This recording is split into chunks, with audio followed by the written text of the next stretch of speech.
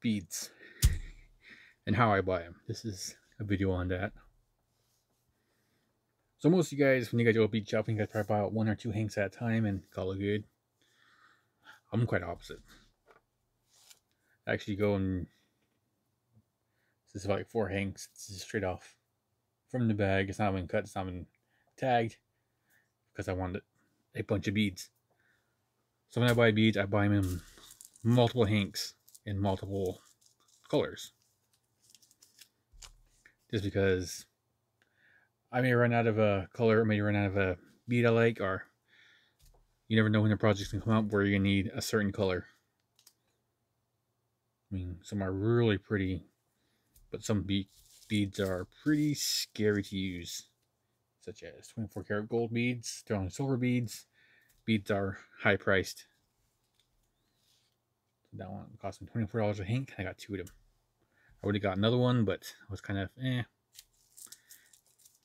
But I don't necessarily just go and buy this much beads in one time. This is me doing multiple trips to getting multiple beads from multiple trips. There's some times where I get 3 colors, sometimes I get 4 colors, sometimes I get like 10 colors, and each color I'll get about 3 or 4 hanks of them, just to keep my bead stock high. I don't like being low on beads because you never know, like I said, what's gonna happen when you need beads, when you're not gonna need beads. But this is a small example of me resupplying myself.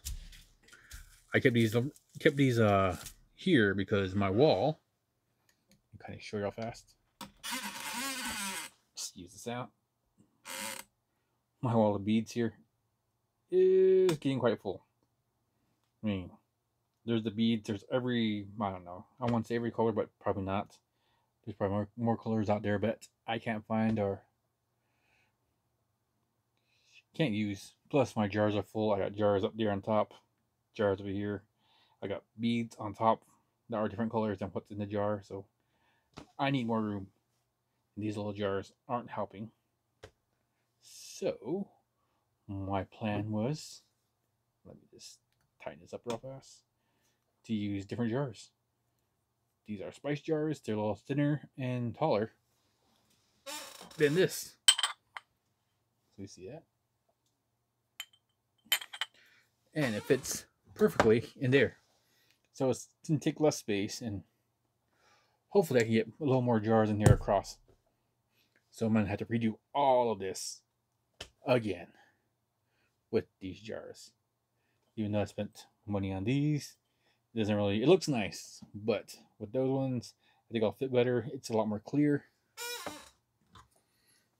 So you can see the actual color of the beads inside. This one's kind of hard to see because of the ribbed edge, diamond edge. You can see. It's hard to see the color. So when you transfer that color into here, so you can see the actual difference. So now I can actually see the color. Turn this side and see how many is exactly in there. The actual number of the tag, and know how much beads I have instead of having to guess and see through that. So I'm gonna upgrade to these jars, and I found these on Amazon. I'll probably put a link in the description for you guys, and a link to everywhere else to go. Well, not only that, I got those, but I swear I need to get a different stand. But I got a new place to try out beads. So this place is called Aurora Crystals. AuroraCrystals.com. So you can look at it. I'll probably put that in the description too as well. But I ordered some beads. This is, I think, $45 worth of beads. I don't remember. When I have money, I buy beads, and I just throw beads in baskets, and then I kind of decide what I really want and what I don't want, and then I'll separate it from that. So, ooh, look at that, fancy. I do need to upgrade my packaging stuff, but these are 15s.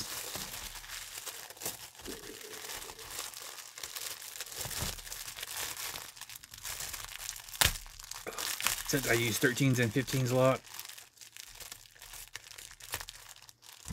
Jesus. I use 13s and 15s a lot, and let's see how much I spent. $46. And I did get a coupon with it, so it should have been $51.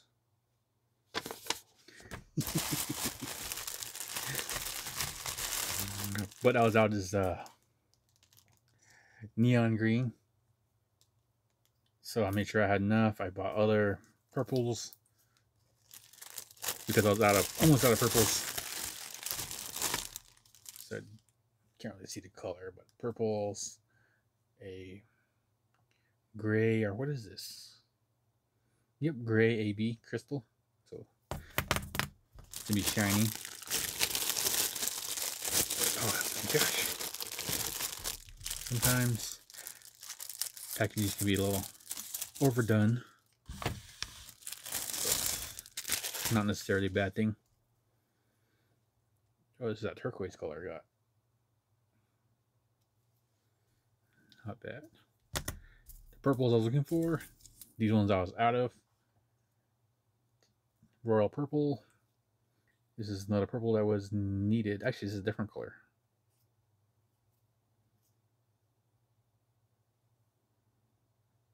Red violet. Oh, sorry for that. There we go. Red violet. This one here should be royal purple. Yep. Silver lined. These ones are neat. I like these ones a lot. Bright purple opaque. I use this one quite a bit actually. And then a lavender transparent.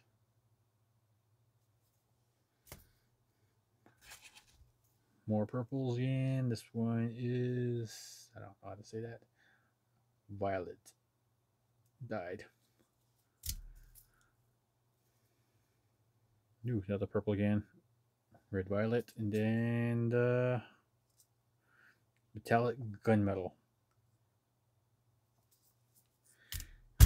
So now I got to go through, and I think this is roughly around $150, $160, maybe $200 worth of beads. 45 right here, my hand.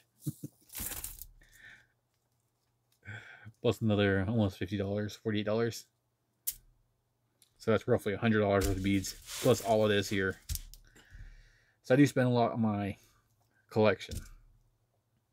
The jars, I think I spent like $50 on them, because I bought two of the same color of two of the same kind of jars.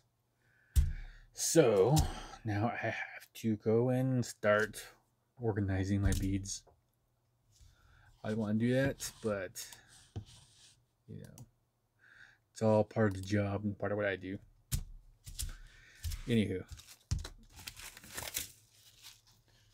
so that's kind of how I buy beads, like massive amounts, because I do a lot of crazy jobs, a lot of crazy things, and yeah. So hopefully this is kind of a video I'm doing, just kind of a personal vlog, I guess. My desk update. So next time I do an update, I'll have more jars on the wall, so I'm gonna fit on the wall of these new ones. I want to see how many fit across, because if I can get more up there, right now I have 88 jars on the wall. If I can get to 100, that'd be awesome. But if I need to rebuild my shelf, then I'll rebuild my shelf. So stay tuned for that. I'll probably have an update video sometime next week of how my shelf looks. So thank you guys, and hope you guys enjoyed that.